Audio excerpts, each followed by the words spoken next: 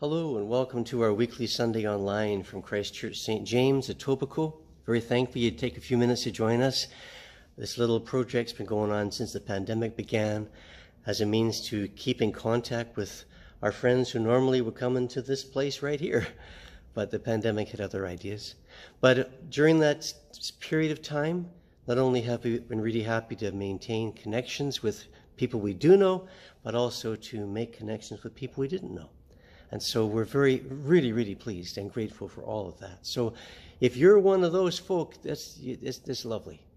Thanks for taking time with us. And you might wonder, what on earth is this all about? Well, it's we've been walking through something known as the Gospel according to John. And it's a biography, a portrait, I like using that word, about Jesus, helping us appreciate who he is, why he came, what he did, and does that relate to us at all? How does that relate to us at all? And so that's the kind of questions that are really important to ask as we read the story of Jesus. And then we oftentimes reflect a little bit, and maybe a song if time allows as well.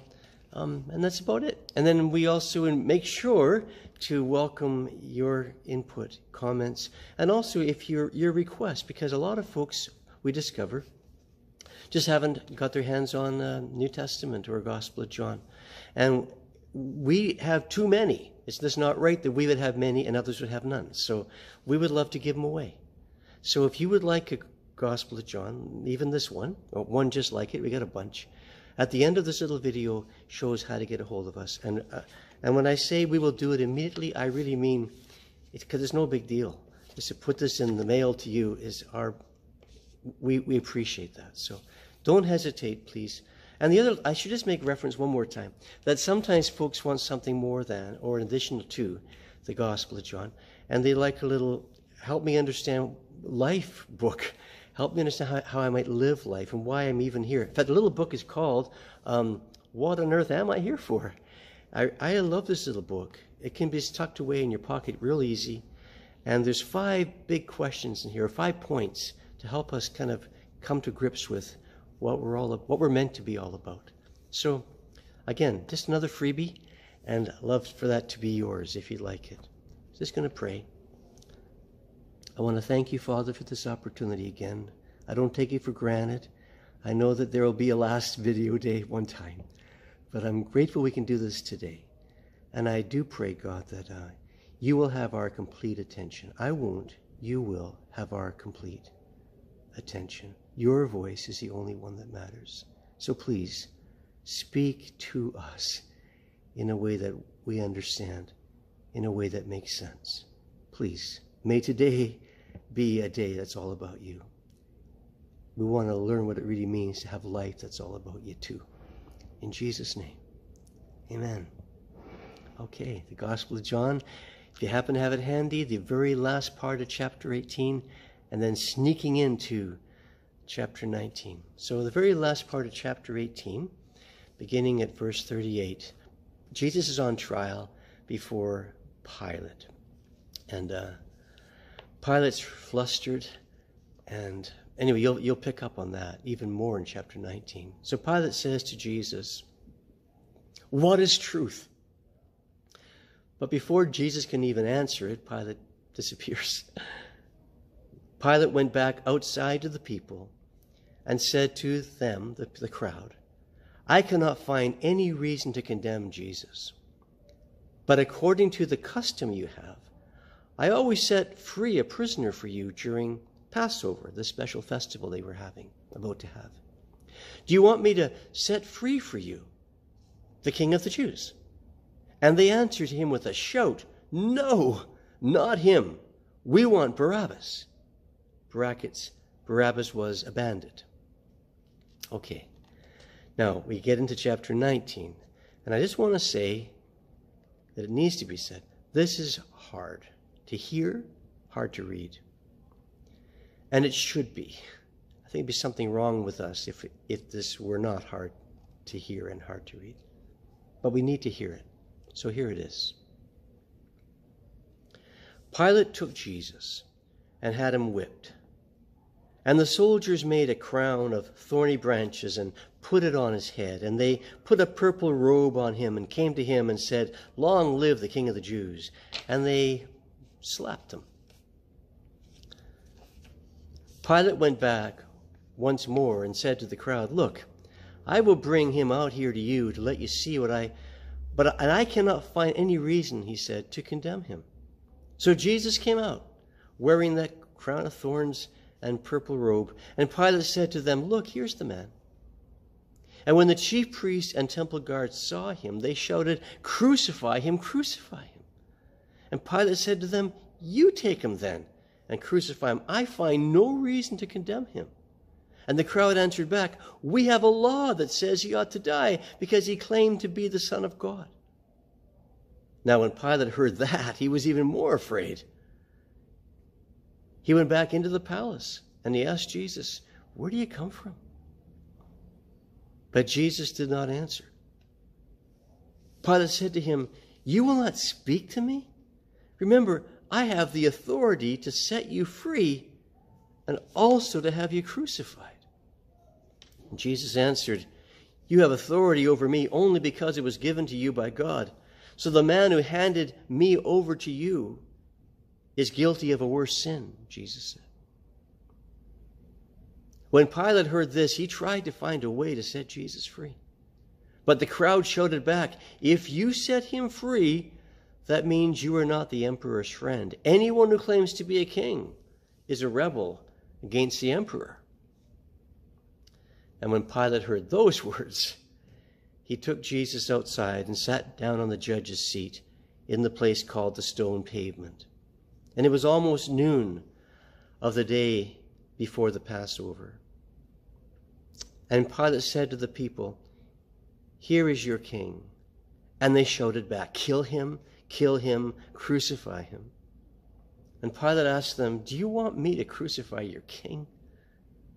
And the chief priests answered, "The only king we have is the emperor." And then Pilate handed Jesus over to them to be crucified. Yeah. Choices, right? Choices.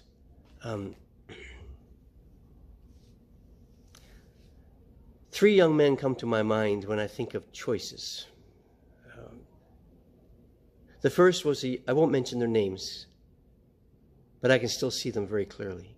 The first was 16 years old. His parents had abandoned him as a child. And he was living in a home for unwanted or orphaned children. I know, it's heartbreaking, right? But now that he was 16, he was thinking of moving out on his own. And so I met with him a lot before that.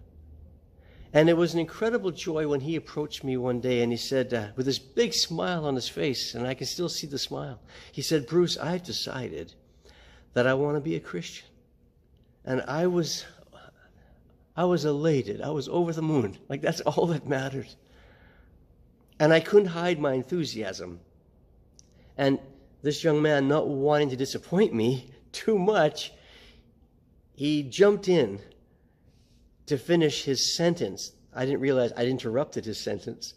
"Bruce, I've decided I want to be a Christian, ... when I'm 30. I want to live first. I want to live first." Those are his words. And it stayed with me a long, long time, because obviously the impression that some Christian people had given, or maybe the church had given, was once you become a Christian, your life is over. There's nothing to smile about anymore. And that must have been the impression. Fun is gone. And so this young man, "I'll be a Christian, but I want to live first." Now, live from him might have meant I want to live it up first. That was his choice. Second guy was a guy I first met in prison. A number of times, actually. He came back frequently. And it was always for something foolish. And it was always because of drugs. He was naturally just a kind and gentle guy. I would go to bat for him any day. But when he was stoned, he just did things, right? Never hurt anybody, by the way. But he did things And he had this addiction. So after serving his time on this particular occasion, and I know I've shared this before, I saw him out in the pouring rain right around the corner from where we were living in a park, and he had a bag of glue. So the glue was all over him, right? And he was soaked through and through. And I pulled the car, like the same as you would have done. I pulled the car over and I ran over to him because I know him.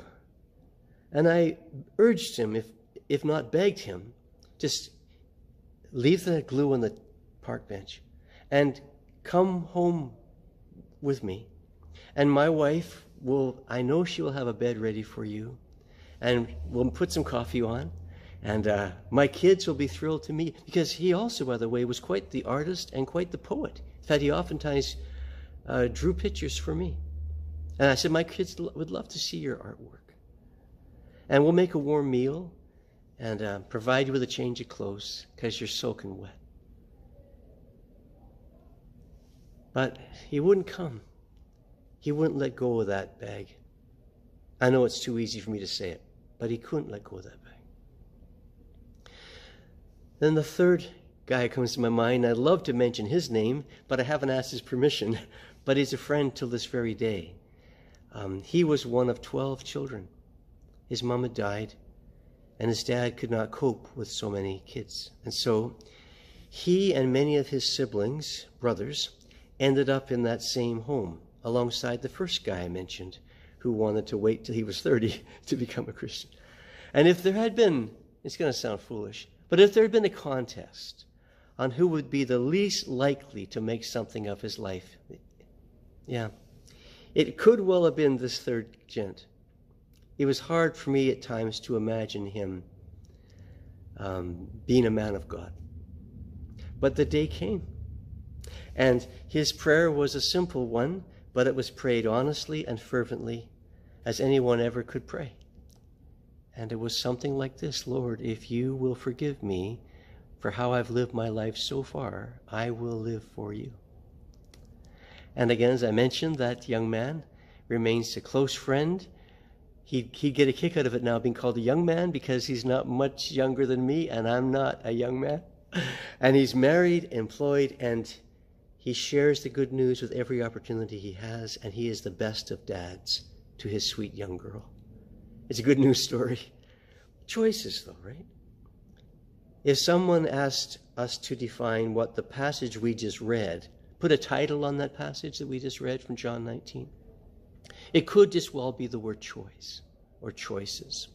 The choices made by the crowd, the choice made by the religious leaders, the choice made by the governors, by the soldiers, even the choice made by the closest friends of Jesus. I mean, that day was a day all about choice, and that day makes today all about choice for you and for me. I mean, the most obvious example, perhaps, regarding choice was the opportunity that Pilate presented to the crowd. I mean, all the gospel, Matthew, Mark, Luke, John, they all mention this one guy, Barabbas. And if you do a little bit of reading about him, not much, a little bit of reading, comparing the four gospel stories, accounts, this is what you discover about Barabbas. In Matthew, he's a notorious prisoner. In Mark, he's revolutionary and also in Luke. In John, he's a bandit, and he's among the rebels in prison who has committed murder in the insurrection. Yeah. I mean, the other thing which I think you'll find interesting, if you may know this already, but it's his name, the meaning of his name. It could mean one of a few things, but it could mean Barabbas, son of the Father. Interesting. Abba, Father, right? Barabbas. And even more interesting, to me anyway, is the conclusion of many theologians that his first name was actually Jesus. I didn't know that till recently. Jesus Barabbas, son of the Father. Interesting, eh? Not all the ancient manuscripts record him as Jesus Barabbas, but I noticed in the New Revised Version, It's Jesus Barabbas.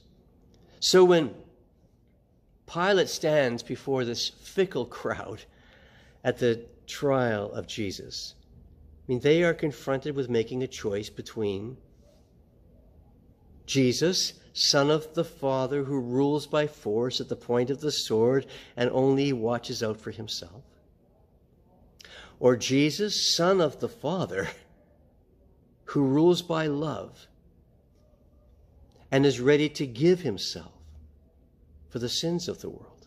There's the choice before the crowd. An amazing moment. Jesus, an innocent man about to be murdered, or Barabbas, a murderer about to be set free. Who will you choose? Pilate says. And I think to his surprise, Barabbas, they cry. And why would they choose Barabbas?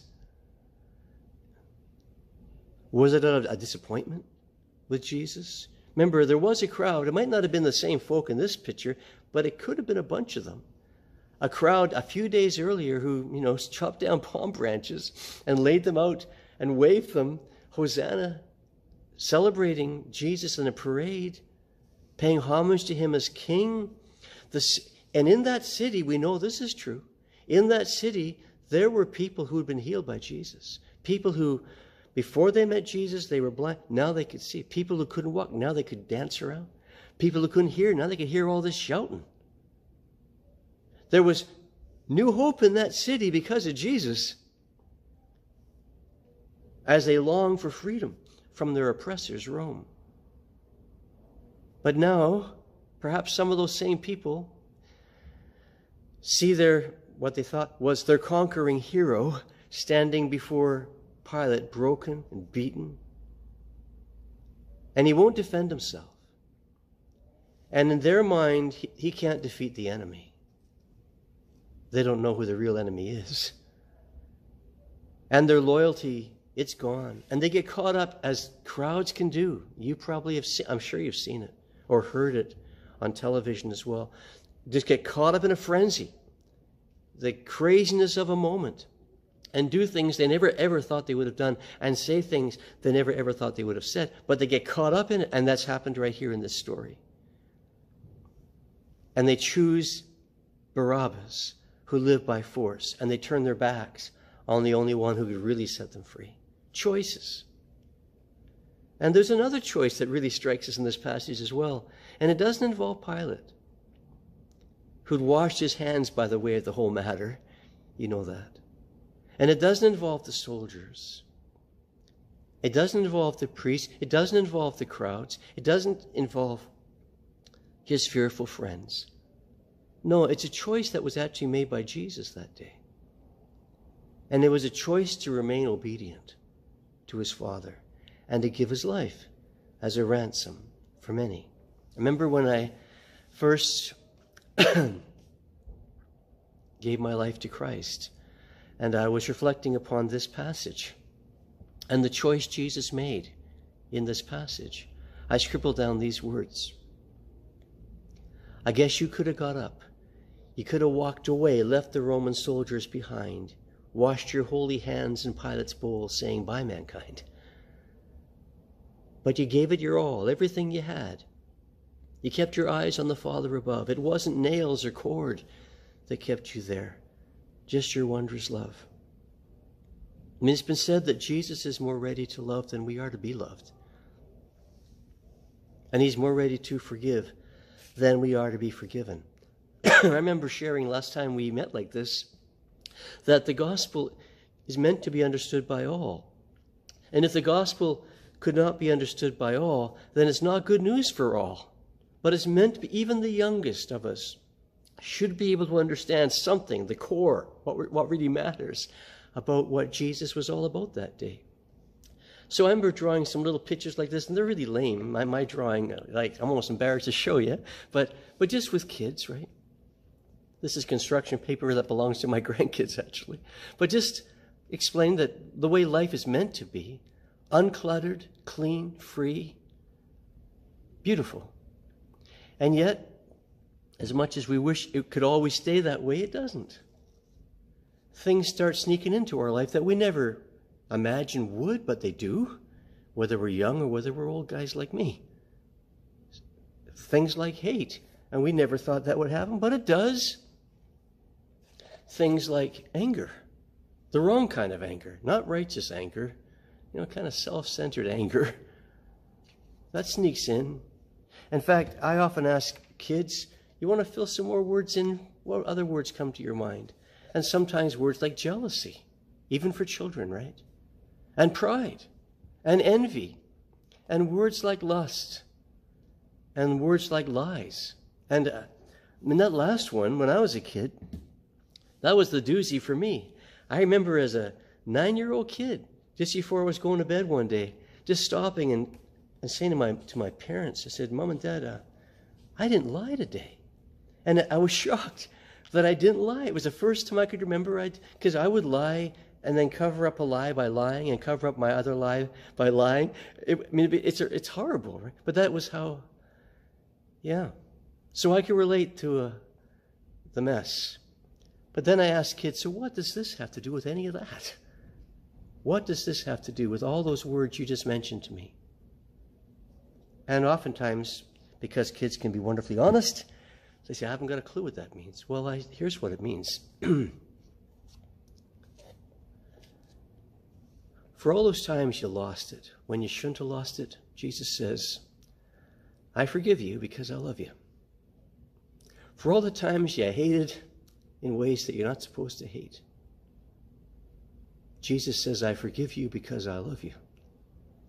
For all the times you've been jealous, for all that pride, for all the envy, for all the lust, for all those lies as a 9-year-old kid or as a 9-year-old, I forgive you because I love you. And then what happens?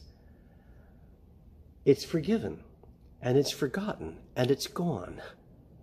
And life can now begin the way it's meant to be, centered around, right in the middle, Christ.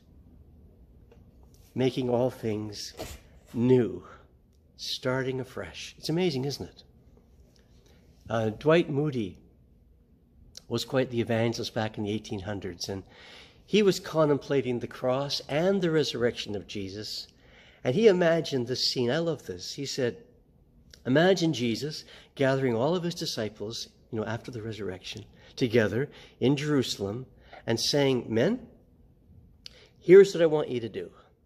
I want you to go and find those priests who mocked me and who hurled insults at me and said things like, he saved others, but he couldn't save himself. I want you to explain to them that if I had saved myself, they would have been doomed.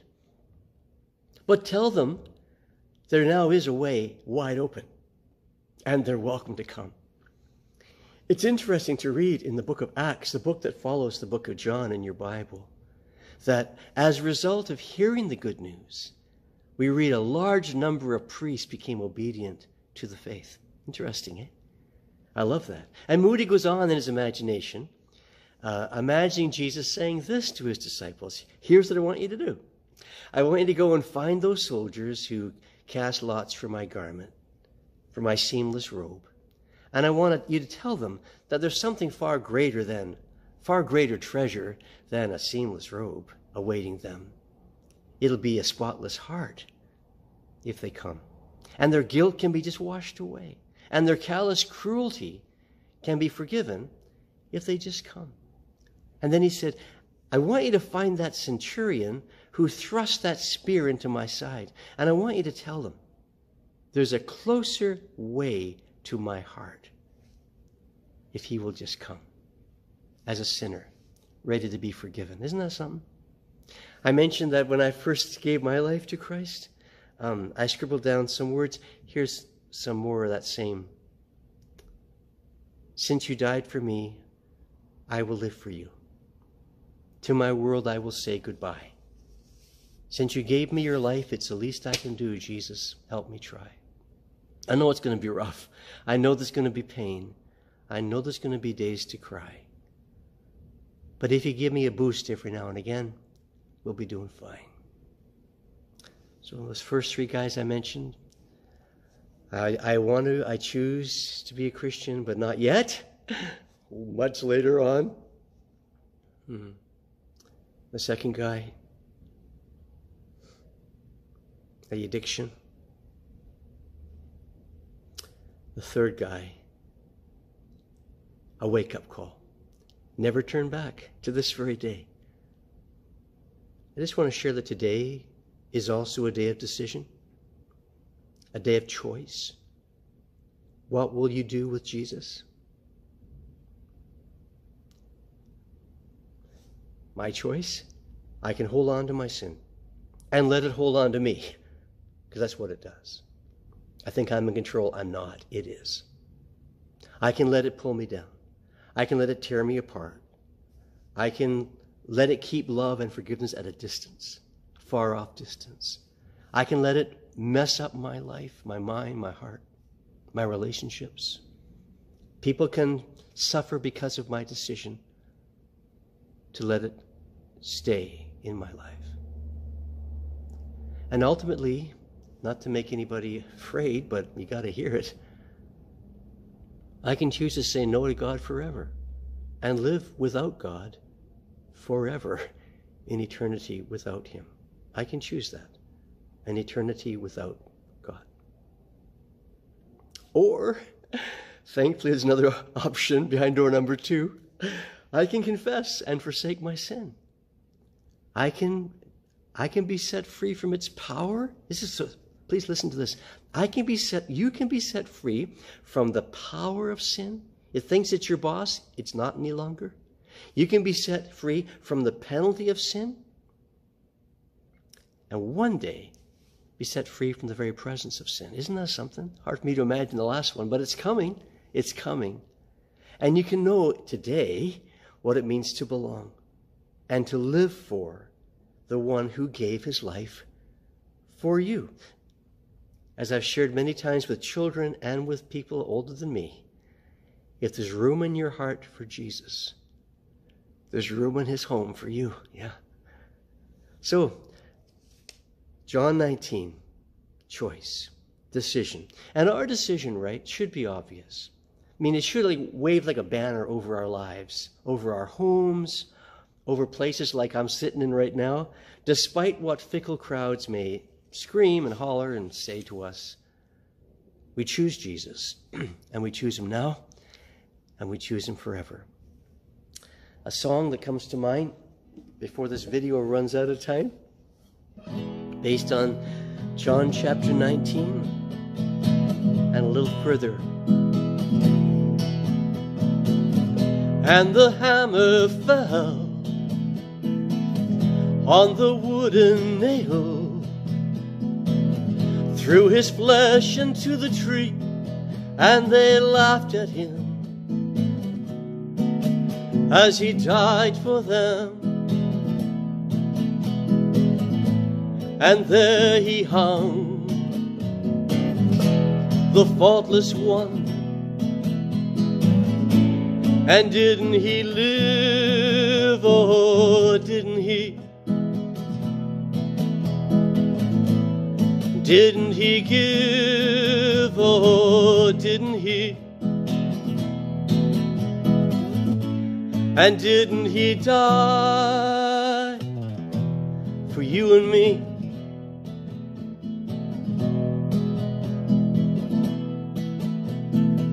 Spilled his precious blood, sacrifice of love. We didn't take his life from him, he gave it willingly, fulfilled the prophecy. What's black is white, what's wrong is right. And didn't he live, oh, didn't he? Didn't he give, oh, didn't he? And didn't he die for you and me?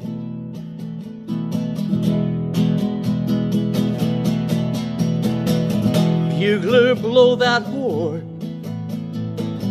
Now the curtain's torn, and the battle's done. I know the victory's won. So drummer, drum that drum. He broke the chains. The Lamb is slain. Now doesn't he live? Oh, doesn't he? Doesn't he give? Oh, doesn't he? And didn't he die for you and me? Yeah. Well, thank you for today. And I do pray that when it comes to choice, that each of us will choose Christ and invite him to make all the difference in our circle, in our life. All the difference.